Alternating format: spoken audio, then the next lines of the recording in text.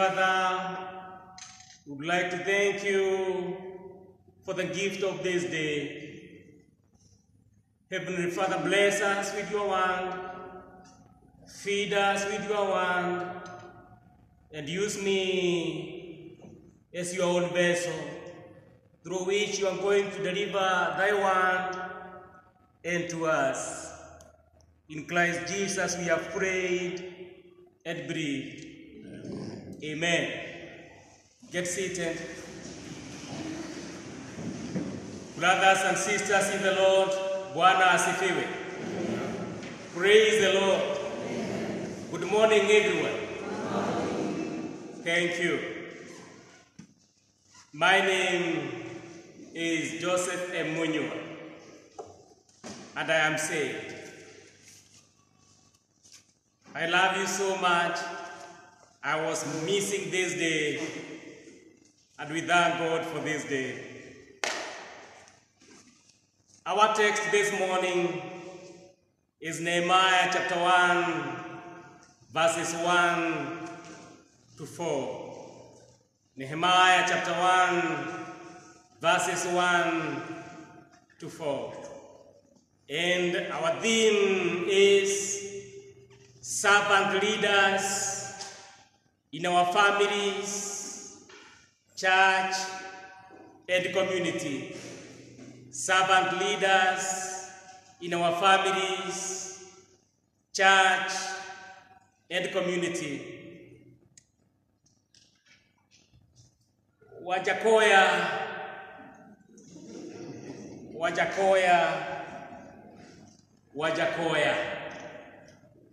snakes. What else?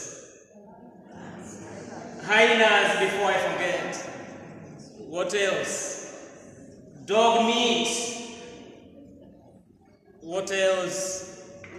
And what we call in Kikuyu, Vangi. Dominate the manifesto of George Wajakoya, who claims that he is a servant leader. Is he really a servant leader? You and I are servant leaders.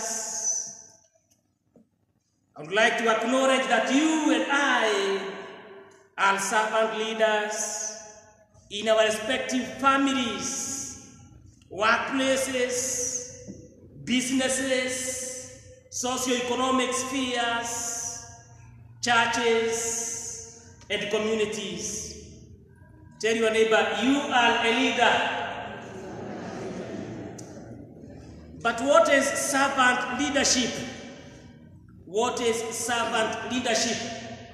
One day, brethren, one day, a few servant leaders were interviewed, and this is what they said about their secrets of servant leadership.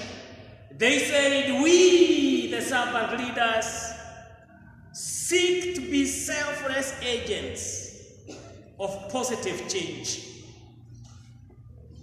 We acknowledge our mortality and limited time on earth.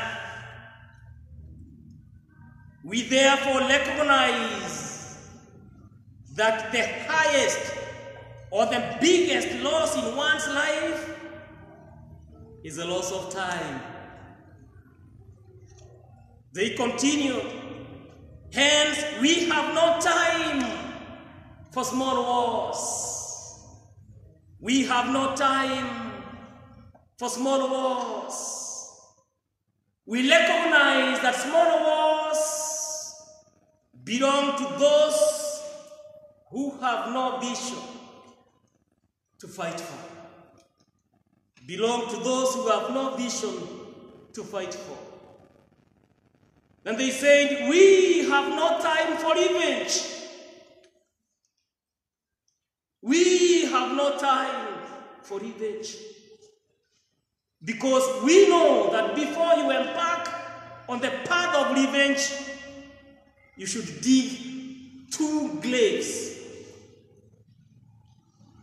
How many graves? Or be prepared to waste your limited time.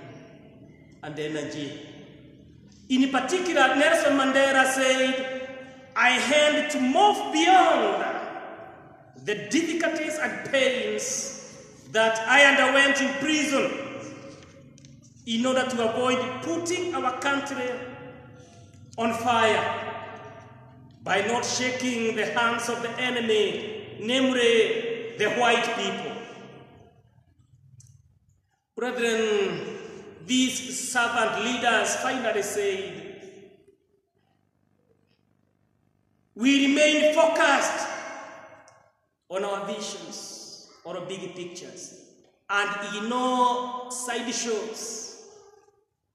Well, the observations are summarized by Marcus Aurelius, who said, servant leaders should be selfless. Are you selfless?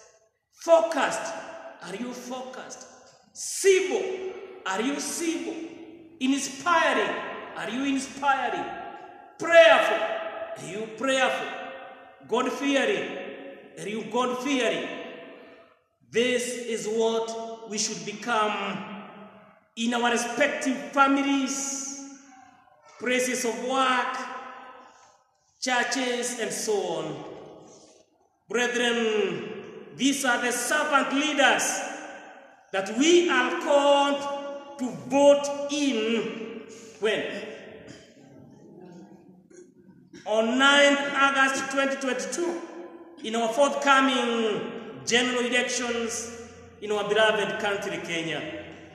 Now, this matter is exemplified by Nehemiah chapter 1, verses 1 to 4, and chapter 2, verses 18 to 19. It was about 445 BCE, and some of God's people were still living in the old Babylonian Empire that was now ruled by the Persians. Through his permissive will, God had allowed the Jews as people to be taken captive as a punishment for their sin of disobedience.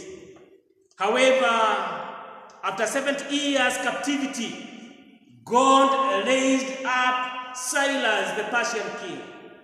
King Cyrus allowed God's people, the Jews, to go back to the land of Israel. You know that Zerubbabel led the first group of exiles back to the land of Israel.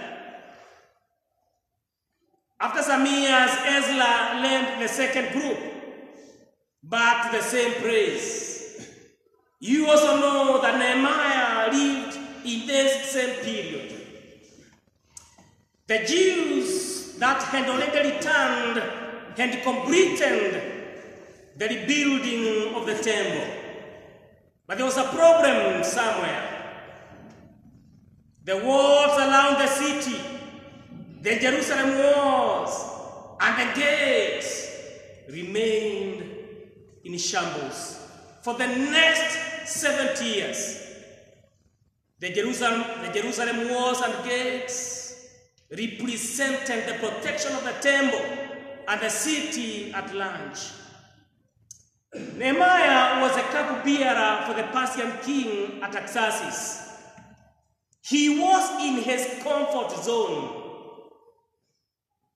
One day, Hananiah, one of his brothers, and some other men from Judah visited Nehemiah. Then Nehemiah asked them how things were in Jerusalem. Then they told him that Jerusalem walls had been broken down and the gates of the city burned. Now, feeling disturbed by the poor protection of the temple and the city, Nehemiah forgot about his comfort zone.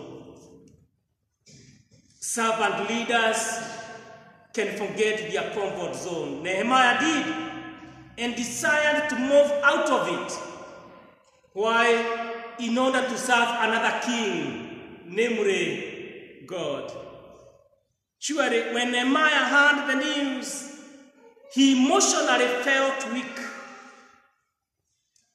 and sat down For some days, the Bible says, he cried, fasted, mourned, and prayed for God to tell him what needed to be done during this moment.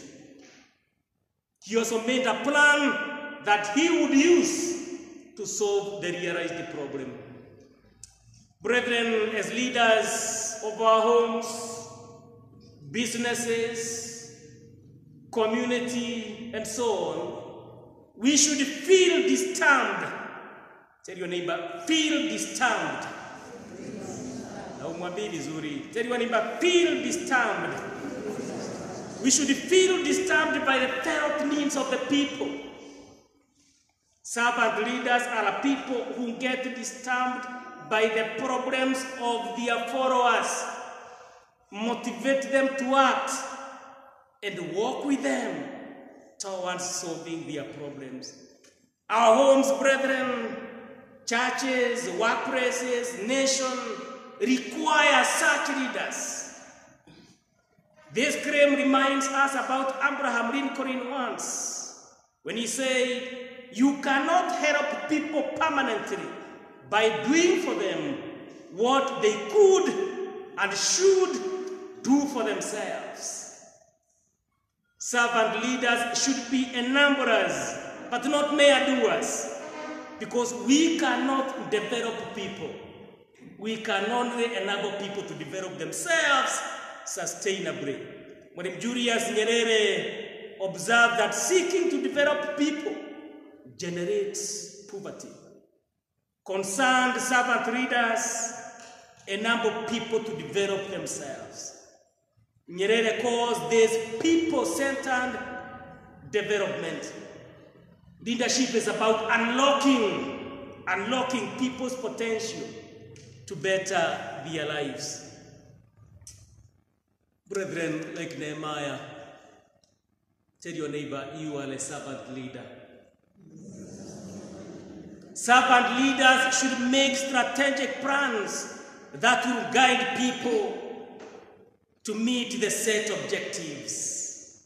They should have a big picture or a disturbing project. Do you have a big picture or a disturbing project in your family?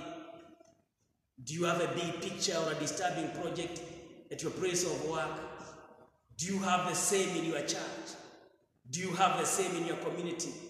Servant leaders should have a big picture or a disturbing project, because where there is no vision, the people perish. Leaders who cannot see the big picture will never plan to achieve it, because it is not there. And what is not there does not disturb anybody. In the forthcoming general elections in Kenya, brethren, we should elect servant leaders who are genuinely disturbed by our felt local and national problems. These should become our leaders. We should elect leaders who have big pictures. We should elect leaders who have big pictures like Nehemiah, brethren, whose big picture was rebuilding the Jerusalem walls. Electing such leaders will help us to vote out the evangelization of this nation. It will help us to vote out the evangelization of our young people. It will help us to vote in the right leaders. May God help us to become servant leaders. And brethren, we have no room for voter apathy. We must be prepared to vote. Because even if you do not vote, they will vote. And unfortunately, they will give you the wrong leaders. May the Lord help us to become servant leaders and elect people who are servant leaders in our forthcoming general elections. In the name of God the Father, the Son, and the Holy Spirit. Amen.